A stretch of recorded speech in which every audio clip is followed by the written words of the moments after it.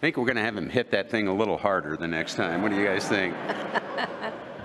Well, good afternoon, and welcome to the beautiful Indiana Supreme Court courtroom. We thank you all for being here today. And Chief Justice Rush, thank you for welcoming us into your space today as your guest, as the Supreme Court's guest. So we're gathered here today to celebrate the legacy of Judge Patricia A. Riley with all of you, her esteemed friends, family, which there's a lot of here today, and colleagues. So as Chief Judge of the Court of Appeals, it is my honor to introduce our incredible judges, our senior judges, and several of our retired judges who are here from the Court of Appeals, as well as the tax court. So I will get started on that. Down here, let me make sure I've got my notes. So we have Judge Pete Foley from Morgan County, Judge Elizabeth Tafidis from Lake County, Judge Melissa May from Evansville, kinda. Spent most of her life in Goshen, so. And then we have on the bottom left over here, Judge Nancy Vodig, former Chief Judge of our court. In addition to that, looking out in the gallery, we have Judge Paul Mathias, seated next to Judge Terry Crone, who will be going through this ceremony in about a month or so. Judge Cale Bradford, Judge Leanna Weissman, Judge Dana Kenworthy, our newest member of the Court of Appeals, Judge Paul Felix. We also have our senior judges here. We have Judge John Baker, Judge Ted Najum, and let's see, where is Randy Shepard? Oh, there he is. Good to see you, former Chief Justice Shepard. We also have some retired judges. Linda Cheatham. I've got her. I got my list here, Pat. I'm chief for a reason, all right? It's my day. It's my day. We have Linda Cheatham, who is here, retired judge. We also have former tax court judge Marty Wentworth.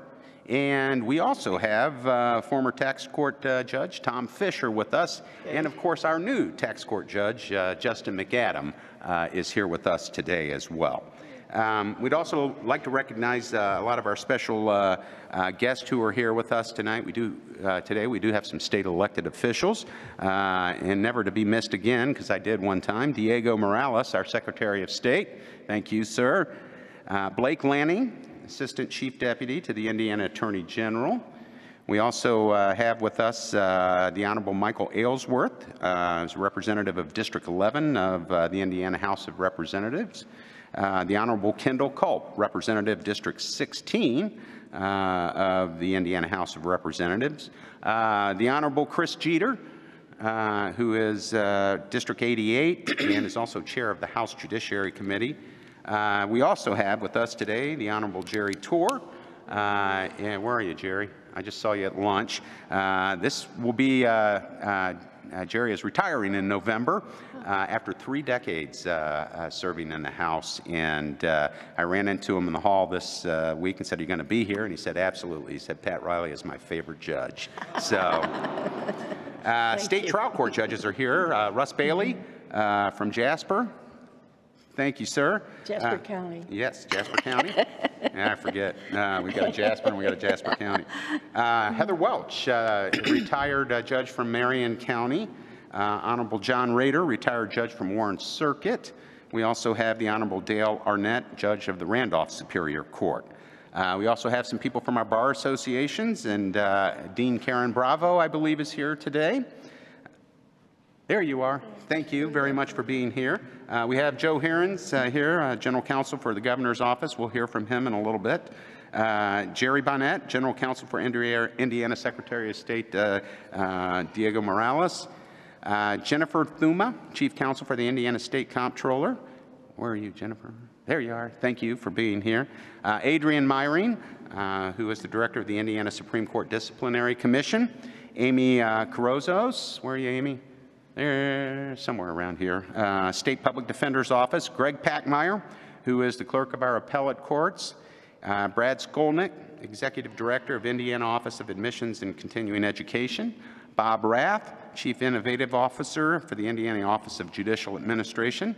Danny Lopez, I don't know if he's here. I saw him on television this morning. So Dave Duncan, President of the Indiana Bar Foundation.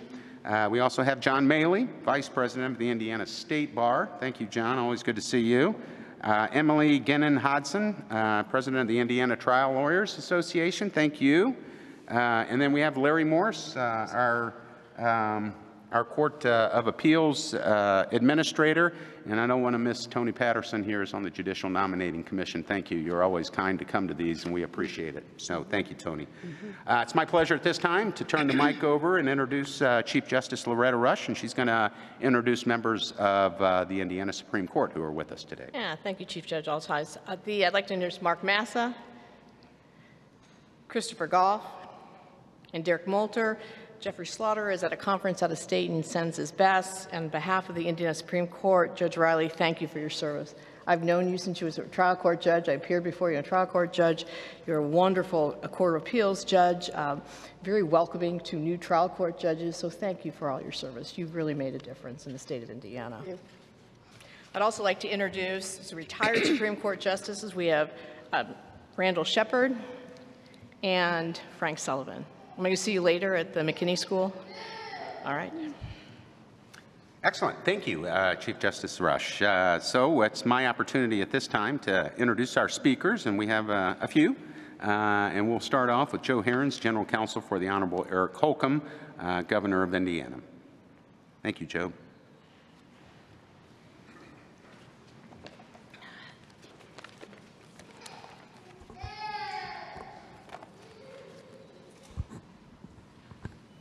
Chief Justice Rush, Chief Judge Altice, justices, judges, and honored guests. It's my privilege to be here today on behalf of the governor on this very special occasion. The judiciary, in some ways, is the most important branch of government. While its power and authority stem from the Constitution, the degree of that power depends in no small measure on its reputation, how it's perceived, and the respect people have for it. I've been an attorney here in Indiana for more than 35 years, and I have always paid particular attention during my career to our state appellate courts, including the Indiana Court of Appeals. And I am proud of our Court of Appeals over the years, which I consider one of the best appellate courts in our country, and many people hold that same belief. Judge Riley has been a part of and made important contributions to that success, that perception, during her 30 years on this court. At prior retirement ceremonies in this beautiful, magnificent courtroom, I have commented about how important appellate judges are and why that is, and how it's unfortunate that they rarely get the public recognition they deserve for their remarkable contributions to our state and the incredibly important role they play in our democracy. It's important that we properly recognize these public servants, and Judge Riley is one of those people. The governor is very selective about who he recognizes with the Sagamore of the Wabash Award. It's a high bar, and it's reserved for the very best among us who have made a remarkable contribution to our state. With her 30 years of service on this court, her many contributions over the years to the legal community, to the Indiana, Indianapolis, and Marion County Bar Associations, to civic associations and her service on boards, her leadership and advocacy about access to justice, an incredibly important issue in today's society, and her involvement with the International Judiciary Academy at The Hague, Judge Riley has made a difference and distinguished herself. It is for all these reasons and many more that Governor Holcomb has decided to bestow our state's highest award, the Sagamore of the Wabash, upon Judge Riley. Judge, on behalf of the people of Indiana, the governor thanks you for your many years of service to your state and your contributions that you have made at so many levels. And he wants me to pass along his personal congratulations on a wonderful career. Thank you very much.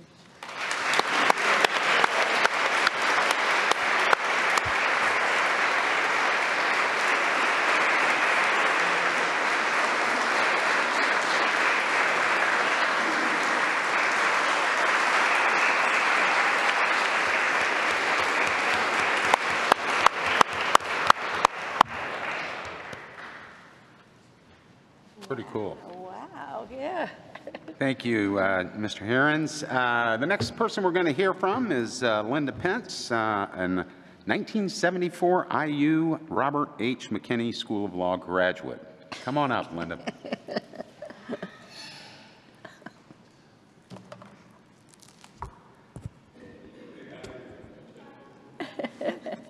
You know, I thought I'd have a teleprompter. Don't you think we should have teleprompters in this courtroom? Just for you, Linda. You know, I wanted to well, anyway. May it please this court and Judge Riley, honored guest, friends, family. 53 years ago, 1971. 1971. Pat Riley and I began law school together here in Indianapolis. When Judge Riley contacted me about an opportunity to speak before you today at her retirement party, I was overjoyed. And she explained to me her thought that she wanted to have 3 women, and we were going to talk about women's roles as lawyers.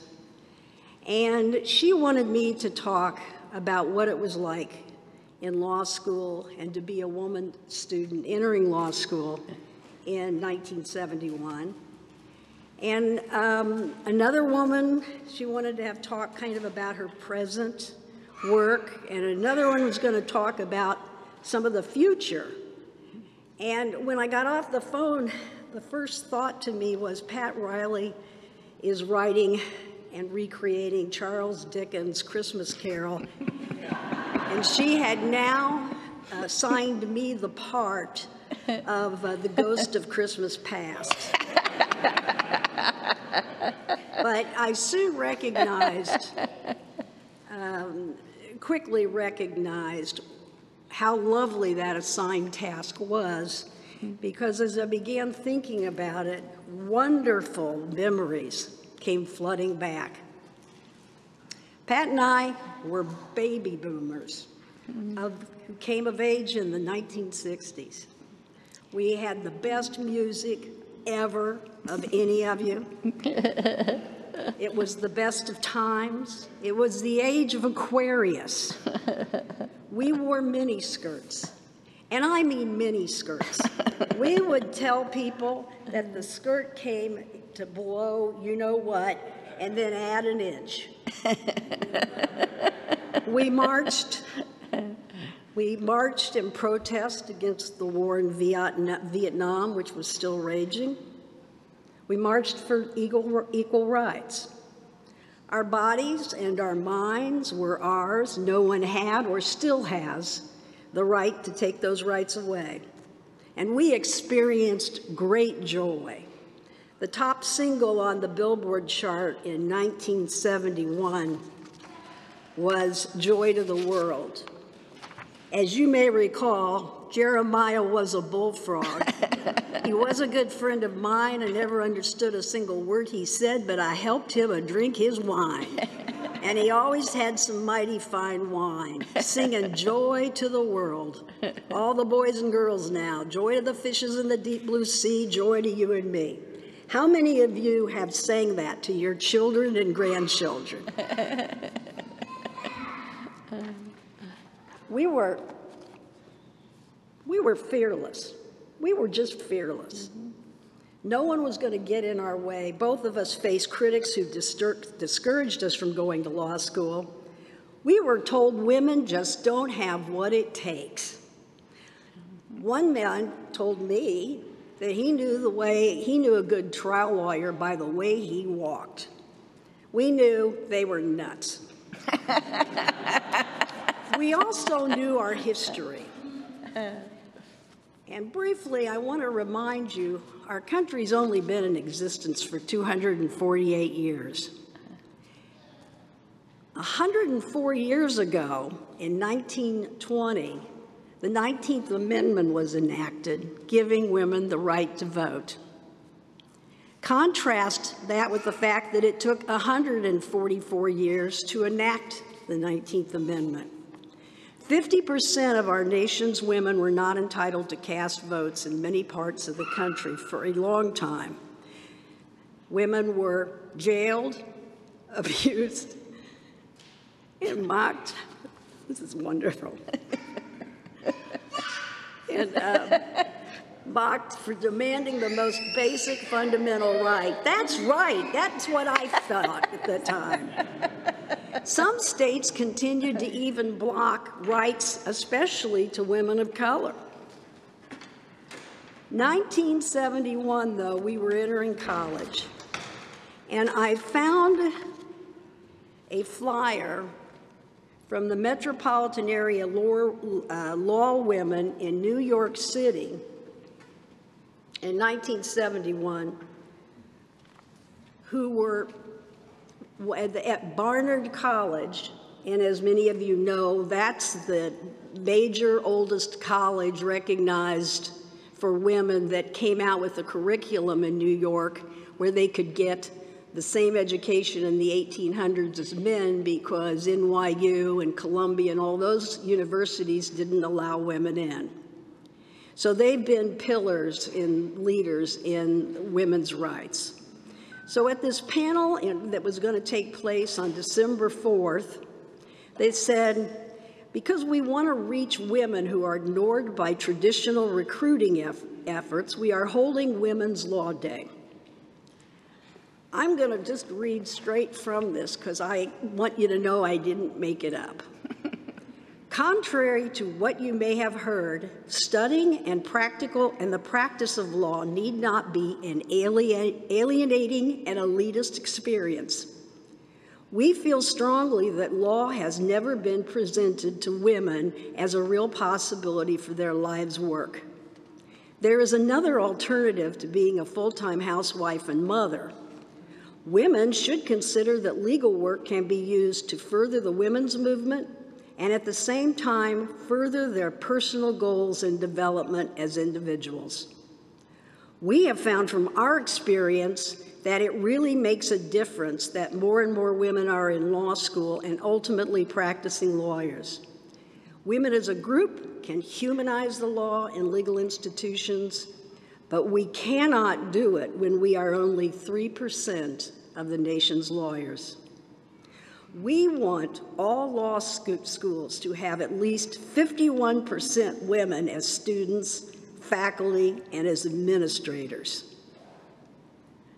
And then they encourage women to file applications in the law schools for NYU, Columbia, Brooklyn, Fordham, St. John's, Rutgers, and any other out-of-town law schools. Meanwhile, back in Indiana, Pat and I started law school. Pat recalls applying in 1971, but by August, she still hadn't heard from the law school as to whether she was going to gain entrance. So she stopped there and spoke with Dean Franson. He pulled her file and said they hadn't received her LSAT test yet. What was her score? She told him, and she vividly remembers this to this day. He said, "Oh, you're in. We haven't filled our quota."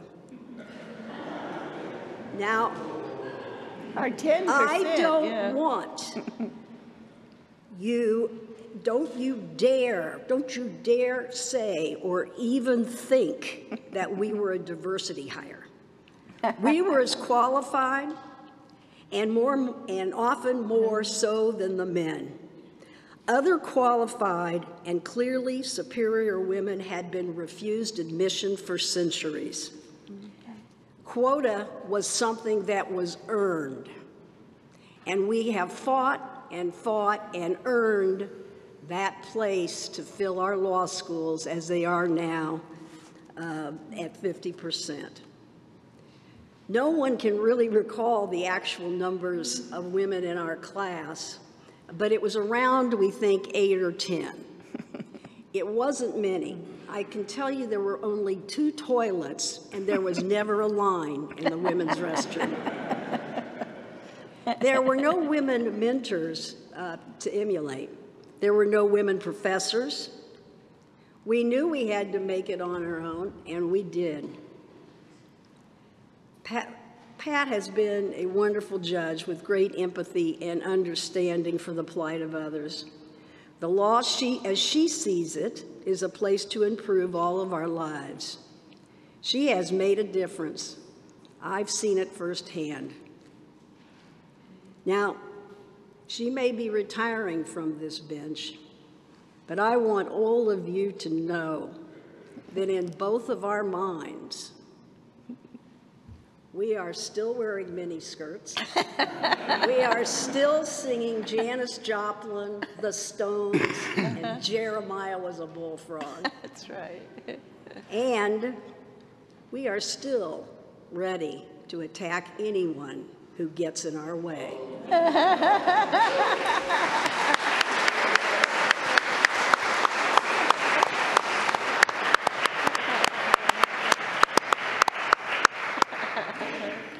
Thank you, Linda, very much. I knew that was going to be fun to listen to, and it absolutely was.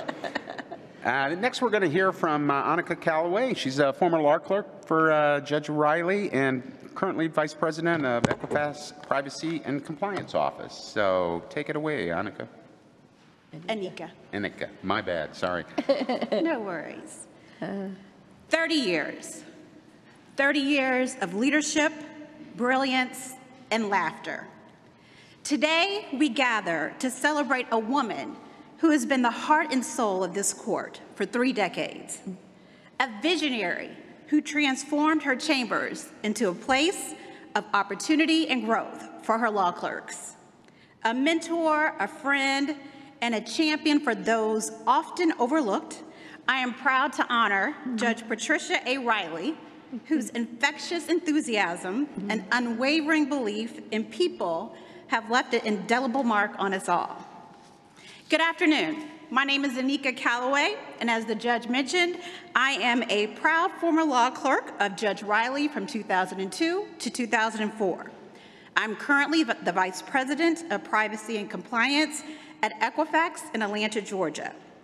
When I think back on my career and my first job after graduating from law school from Tulane University in New Orleans, Louisiana, I think how lucky was I to be able to start my legal career with Judge. I met Judge Riley in 2001 during my 3L year of law school while I was home for the holidays in Evansville.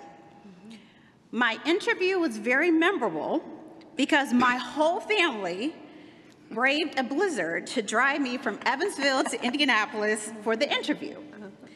The interview felt more like a conversation, more so than a formal meeting. She was authentically interested in me as a person, a potential lawyer, and someone who'd be sharing a very close workspace with her for many hours.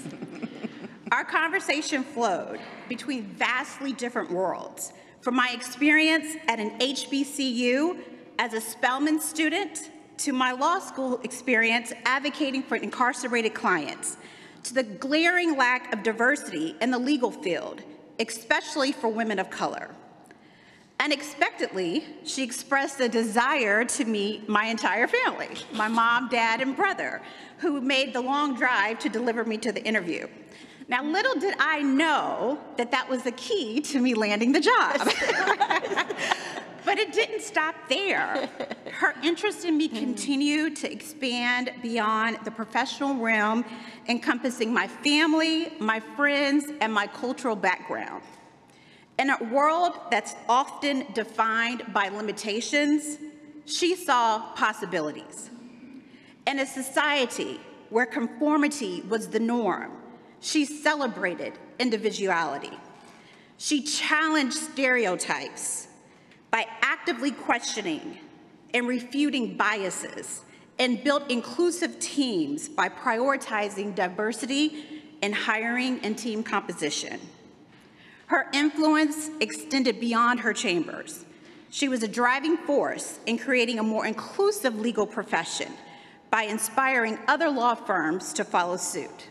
I have a very clear memory of Judge going above and beyond to help me find a job by reaching out to area law firms to recommend me as a strong candidate. Now, beyond this brilliant powerhouse in the courtroom who tirelessly champions diversity and inclusion, Judge, as you all know, is extremely kind and possesses a unique sense of humor. In the usually quiet Capitol building, her laughter is contagious and echoes loudly. And let us not forget her impeccable style. Picture this: Judge rolling up in her red convertible drop-top Mercedes-Benz, looking like $1 million. The highlight of my time working for her was undoubtedly our extended Friday lunches during the summer. Now, I believe it's safe to say that the details of our Friday summer lunches, which may or may not have included wine, are best left 22 years ago. Thank you. Judge, you have not only been a great leader, but also a wonderful mentor and friend. Your wisdom and support have shaped the careers of countless law clerks, especially mine. Mentoring is often about offering knowledge, empathy, and guidance. Judge, you've provided all three in abundance. My steps are sure. My cadence can be depended upon, and my arrival is certain because you made that path clear. So as one chapter in your life closes, another filled with joy, longevity, and continued impact begins. I celebrate you and your immense contributions, and congratulations.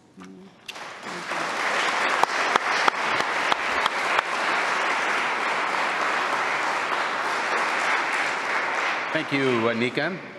Our last speaker, final speaker, is our colleague, Dana Kenworthy, Indiana Court of Appeals.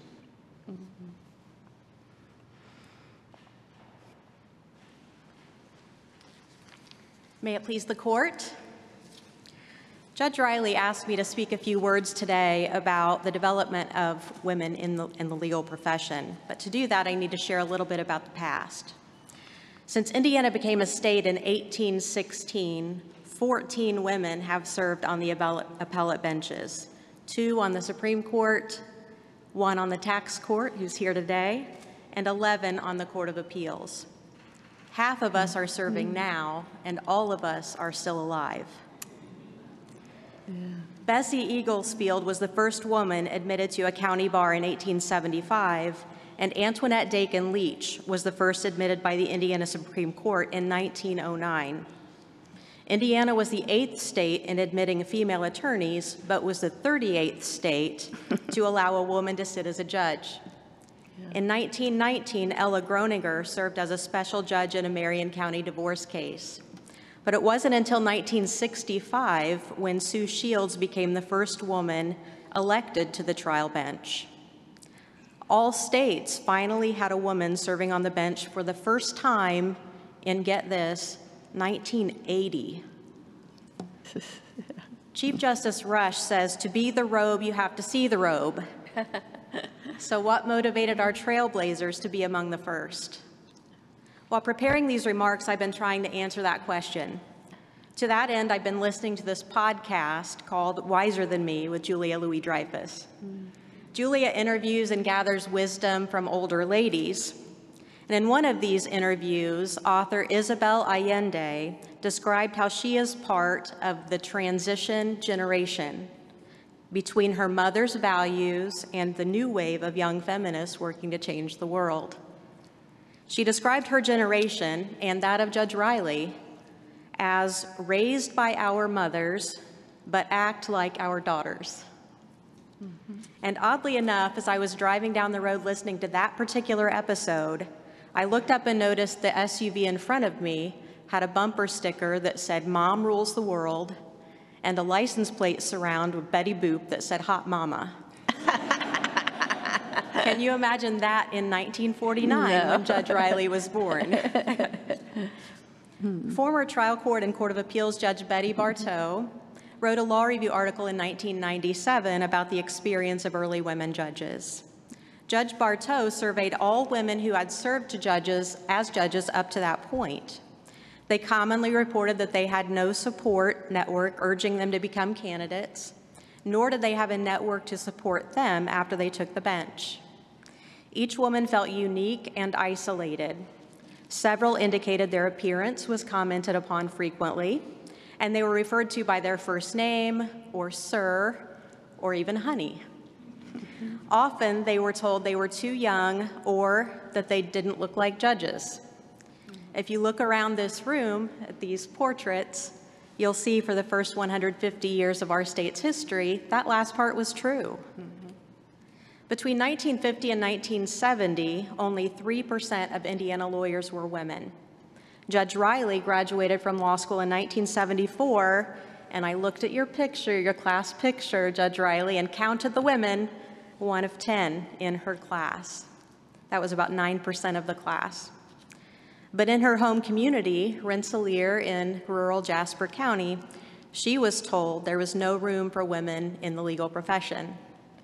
Now, knowing Judge Riley as I know her now, I would have liked to have been there for that conversation. She proved that person wrong in 1990 when she was appointed and became the first female judge in Jasper County. She knew then she had to stand for election in a county that was largely made up of the opposing political party. So she fell back upon her education in political science and studied the voter registration rolls. And what she noted was that there were a lot of, her words, little old ladies who voted. And so in the 2 years leading up to that election, she sent each one of those little old ladies a birthday card. She found her own way, did things her own way, and she succeeded. In 1994, she became the fourth woman appointed to the Court of Appeals. And at that time, about 16% of attorneys and 12% of judges were women, but nearly 39% of law grads were.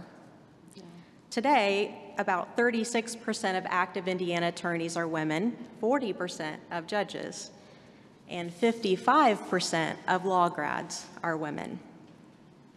Judge Riley has now been an attorney for half a century, and she served full-time on the Court of Appeals for 30 years. Only 2 prior judges have been here longer than she has. Judge Patrick Sullivan with 38 years and Judge John Baker, who's here today with us, at 31. So how did the Trailblazers do it? I suspect many did it just like Judge Riley did, and that was their own way. Yeah. Judge Riley's path reflects resilience, courage, and thinking outside the box. She is unapologetically her own person. She is colorful and she is funny. She is not afraid to express an unpopular opinion or advocate for issues important to her. One case in point. In around 2008, and thank you to Robert Kariuki for sharing this story, Judge Riley traveled to Nairobi, Kenya as part of an Indianapolis Rotary delegation. In addition to their Rotary projects, the group explored local tourist attractions. One morning, they were scheduled to visit a refuge for orphan elephants. But Judge Riley learned that in their hotel, there was a conference of Kenyan judges taking place. Intrigued, she said, "I don't want to see the elephants. I'm going to crash this conference of Kenyan judges." And that's what she did. And there she discovered the severe injustices faced by women and children affected by HIV and AIDS in the pandemic in rural Kenya. Things such as disinheritance, gender-based violence, and defamation, among other issues. That experience led Judge Riley to co-found the Legal Aid Clinic of Eldoret in Kenya, LACE for short. She leveraged her connections here in Indianapolis, worked with judges and lawyers in Kenya, and started that clinic that has since served thousands of victims in Eldoret, Kenya. So LACE was created because Judge Riley crashed a Kenyan judicial conference. Judge Riley's work with LACE and her visits to El Dorette have left a profound impact not only on those she's helped, but also on her. She earned the endearing nickname of Go-Go, which is grandmother in the Kalenjin language. To this day, her grandchildren lovingly call her Go-Go because she is always on the go. Now, a few weeks ago, Judge Riley and I attended an indie opera event to support our communications director, Ann Fuchs, who's a very talented opera singer and performs frequently with the indie opera. Pat and I were chatting at a little round table during the cocktail hour. A couple of pairs of folks sidled up to our table, and one of the gentlemen says to us, where do you ladies work? And Pat says, the Court of Appeals. And one of the gentlemen, I would say 40-ish in age, said, oh, do you ladies handle all the papers? Wow. Now, do people really think we still handle piles of paper at the Court of Appeals? We apparently, Judge Riley, still have work to do. Our system is still evolving, and we still have a lot of room for improvement, not just in gender diversity, because the justice system is simply more credible when judges and advocates are from diverse backgrounds. Judge Riley, on behalf of myself and other women who have come after you, I thank you for your half-century of service, for being part of that transition generation, widening the path for those of us who follow. You've ensured that I do not feel isolated. Look at all of my sisters on the bench. Wonderful. I wish you all the best as you go into retirement.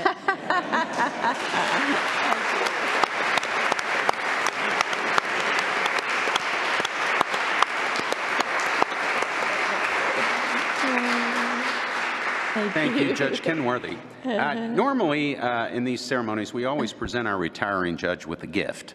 But Pat has requested, and we have made a donation instead of giving her a gift on the occasion of her retirement to Recycle Force. And Greg Kiesling is here today, and I'm sure we'll hear in Pat's remarks a little bit more about him. So there you go, Greg. You're welcome.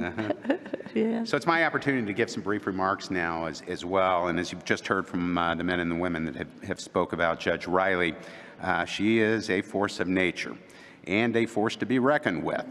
Those of you who know her well know this to be true. Her passion for social issues inside and out of the courtroom has always been palpable to her colleagues. She is fearless and unafraid to take a stand, even if the opinion is unpopular. She speaks her truth and advocates no matter how difficult that path may be. And her path was difficult. She, as we've heard today, was the fourth woman ever to be appointed to the Court of Appeals and only one of a handful of women practicing law when she first entered the profession. She learned very early on, to be tough. And the toughness served her very well for over 30 years on the Court of Appeals, where she helped to shape the future of law for generations to come. She has trailblazed a path where women could see themselves in positions of power, and she has always found a way to show empathy for the forgotten, as we have heard, and those that society could easily just set aside. She believes in second chances. Working with Recycle Force, wants to create opportunities for formerly incarcerated individuals and give them a chance to give back to society and make a broader community impact. And she believes, as we've also heard, in opportunities for other forgotten communities. Her work in Kenya, helping HIV/AIDS patients, Judge Kenworthy spoke about. Her visits to international courts, which no one has talked about, but in the Netherlands, Sierra Leone, Yugoslavia, and even Guantanamo Bay. You could say that she's always had a place in her heart for the underdog, but maybe it's that she can find things to love about people, even in their darkest moments. And that's not an easy thing to do, as we all know, to look at an overlooked, to remember the forgotten, to see all the humanity in all of us, even when times are dark and poor choices are made. Where others may be more comfortable turning a blind eye, Pat Riley has had the courage to face some of society's most uncomfortable issues. And so it is bittersweet today that we say goodbye to this fearless judge, courageous leader, and a champion of the forgotten. But Pat, rest assured, we cannot and we will not forget you. Yeah, I bet. So at this time, it's my opportunity to turn the right mic over to Judge Patricia, the Honorable Patricia Riley, and to make her farewell remarks. Thank you, Bob. That was so nice. Thank you.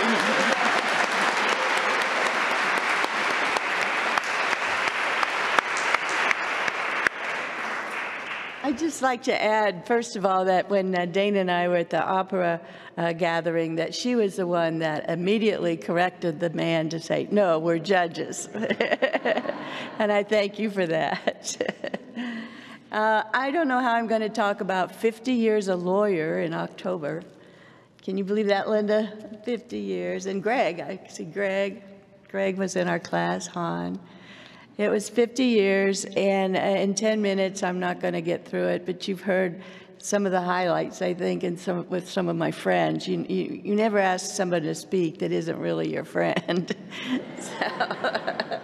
So that's been nice. But first of all, you've heard a little bit about where I'm from, and I don't, none of us can ever forget where we're from when we think about how we've managed these 50 years. But I stand before you, a 1967 graduate of Rensselaer High School. And it was, it's a small town, 5,000 people, and we have our representative here, Mr. Culp. So nice of you to come, Kendall Culp. And his father was the Republican county chairman, and I don't think he was too happy I wanted to be judge in Jasper County. So small towns, they just keep going, and that's where, I got my backbone, I'm sure, was in that small town. I was going to be a judge since, I think, third or fourth grade, because we were learning about Thomas Jefferson and the Declaration of Independence and all this, and I was going to be Thomas Jefferson. I was going to be the country gentleman and live on a farm and tell people what to do and have a garden and, invent things. That was my goal. It never occurred to me that it wasn't a woman, and I'd never known a woman to do that. It was just that's what I was going to do. So I think I got pretty close to it, just being and doing those things on my own that I thought were important. There was... Linda mentioned this, I think it was Linda, that there was an attorney in town at the time who told me that there's no place for women in the practice of law.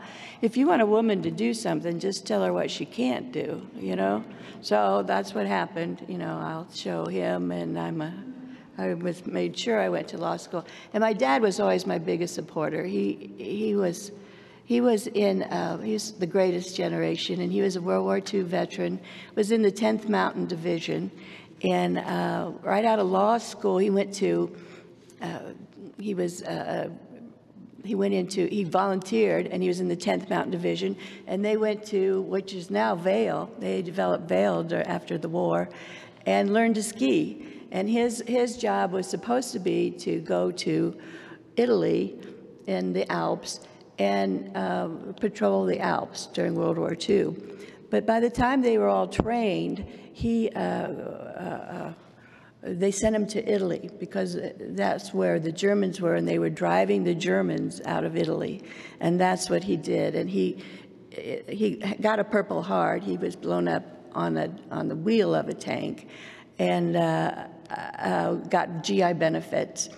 And I was so fortunate about, 5, 6 years ago, I went to Italy, and I followed the path of the 10th Mountain Division.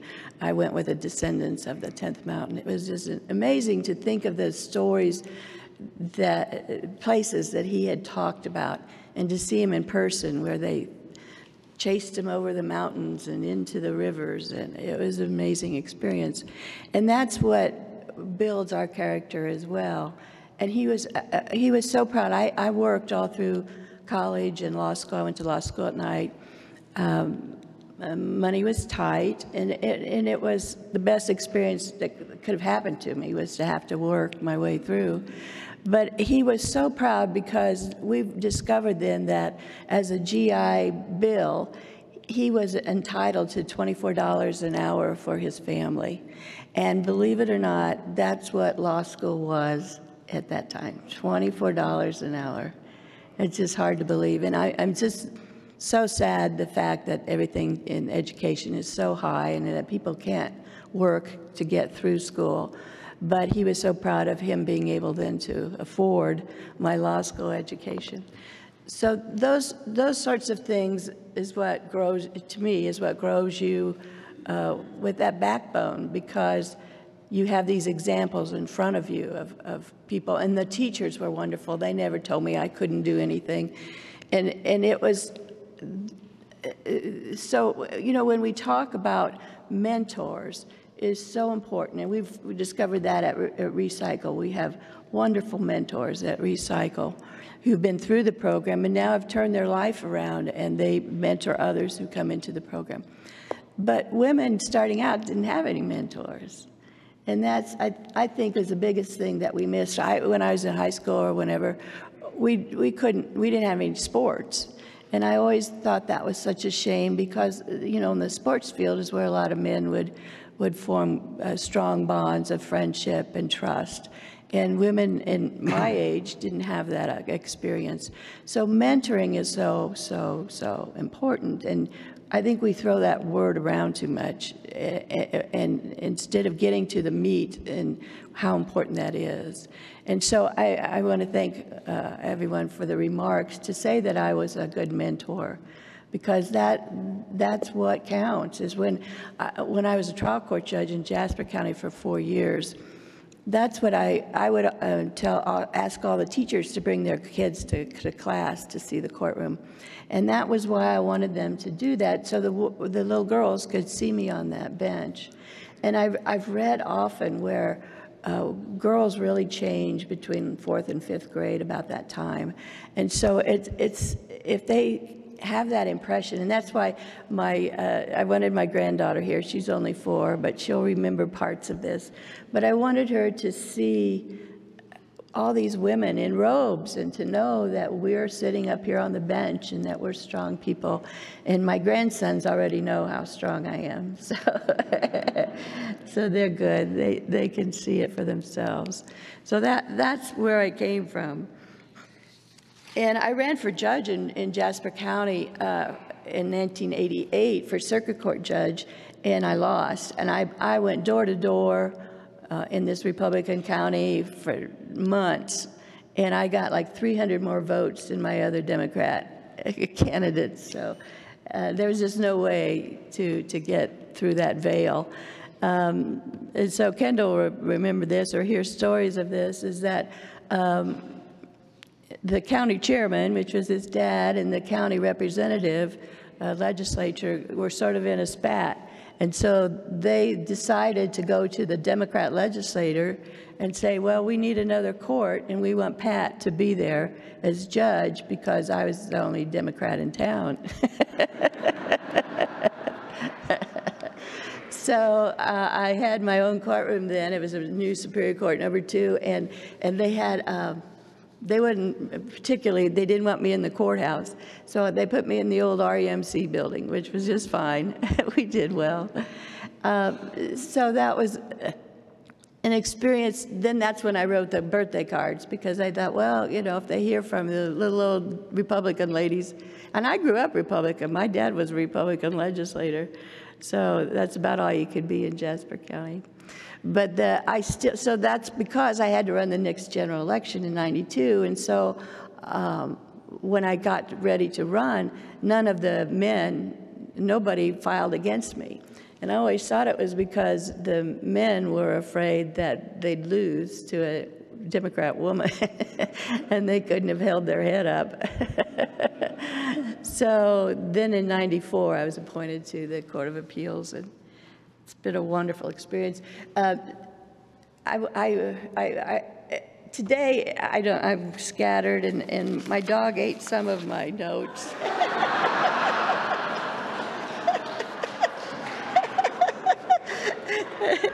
And so it's a wonderful opportunity for me to speak from the heart, and the love that I feel in this room is, I look around and there's a story with each one of you, and I just, which leads me to tell you that I knew it would be a rush sort of situation, and after this, we have the court puts on hors d'oeuvres and drinks, or like lemonade, for a while.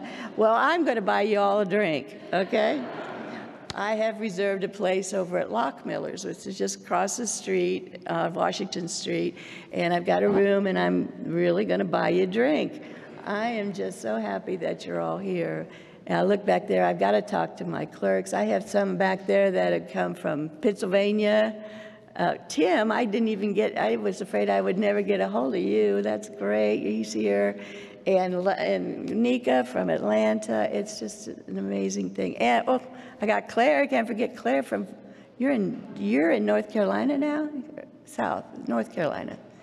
Yeah, and her mom, Sylvia, is with us, and Sylvia was Baker's secretary for ages. I just love it. And then my son and his wonderful children who are out because they cry and run around the halls. They're from Florida. And where else have we got?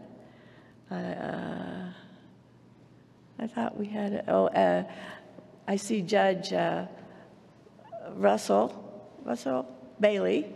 That's it. I couldn't think. He took Judge McGraw's spot as a judge in Jasper County. He came clear from Rensselaer. So we're just, and Lake County's in the house. Can't forget Lake County. Oh, yeah, I love my Lake County friends, yes. So we'll have some time to talk later. But I want just a few more remarks. Let's see. What did I write? That part's the best. This part's the best, okay. I'm not going to get out of my Rensselaer to any other remarks, it seems, but Rensselaer is the home of judges. You all must know that by now.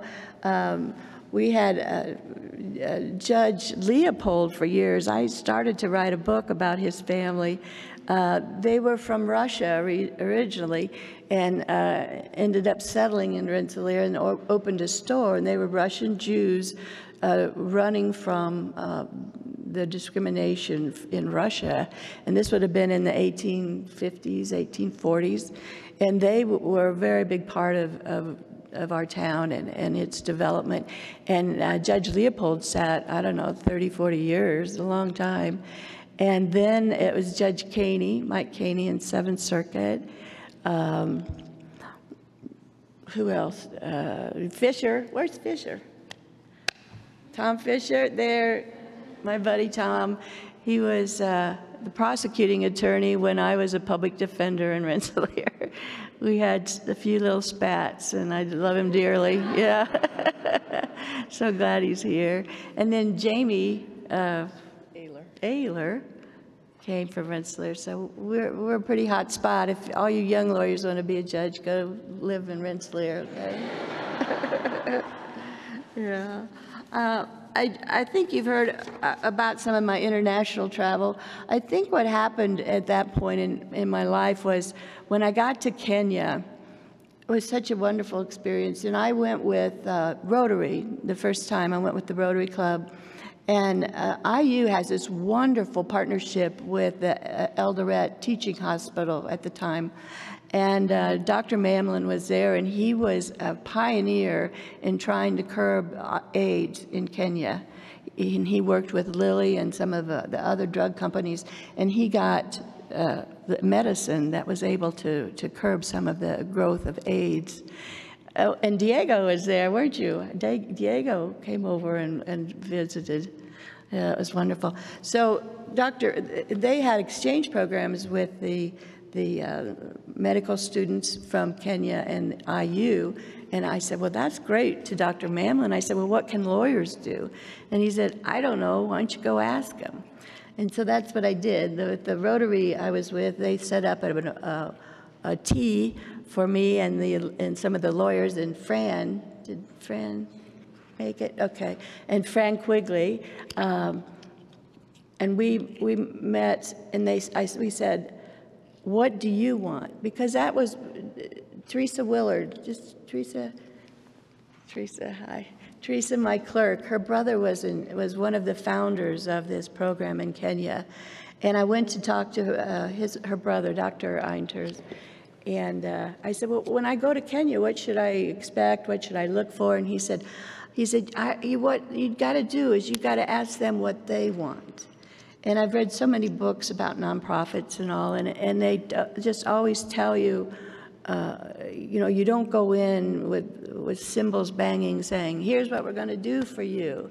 And so that was such a valuable lesson, and I think that is what led to a lot of my travel, was meeting the people and saying, what is it you want? What could I do for you? Tell me about your life. And that's the only way, in my experience, is to gather knowledge, gather wisdom, and it's so enjoyable. So we started the legal clinic, and it's still going strong.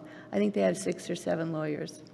So I'm going back on Christmas Day to Kenya, and we're going to see the clinic. But I'm really going back because Robert and Kate are getting a traditional wedding in Kenya. Yeah.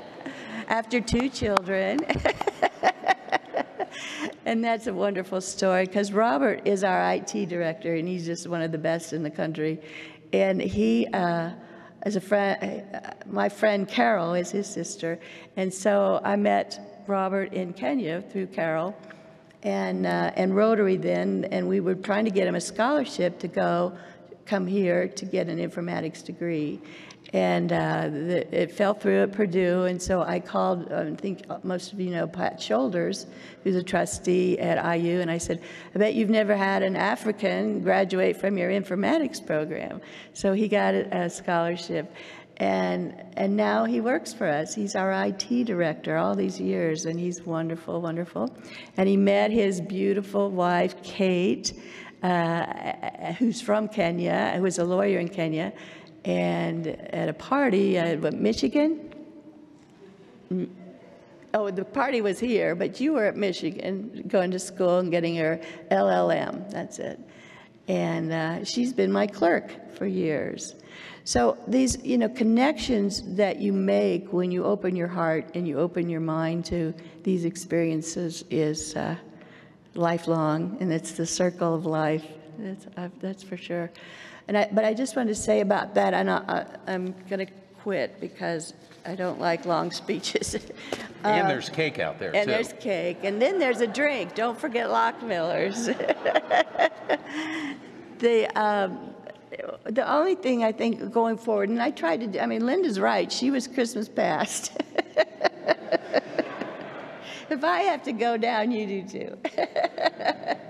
And Anika was just trying to tell us about her experiences and what was going on and when she was here. And then Dana's our future and how the court's going forward.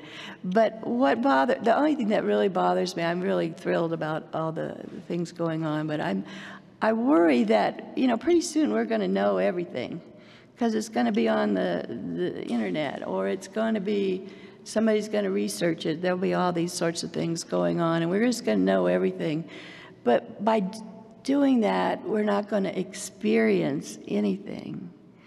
And that, to me, is the joy of life, are those experiences, to try and open your heart and your mind to the world, not just Indiana, which is a good place, and you can start there, but just to your curiosity, keep it moving around the world, and we'll get it straight one of these days, okay? Thank you.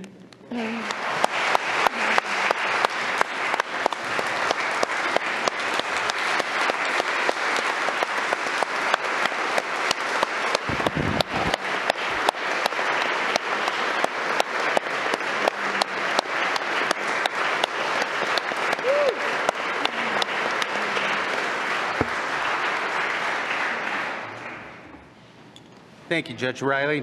Well, that concludes our ceremony. Normally, we have a reception right outside of these doors. We have moved that reception to the 4th floor, and we're going to have our Court of Appeals receptions up there. It's where our offices are located, and we've got a lot more room up there. So, bailiff, if you will bang us out.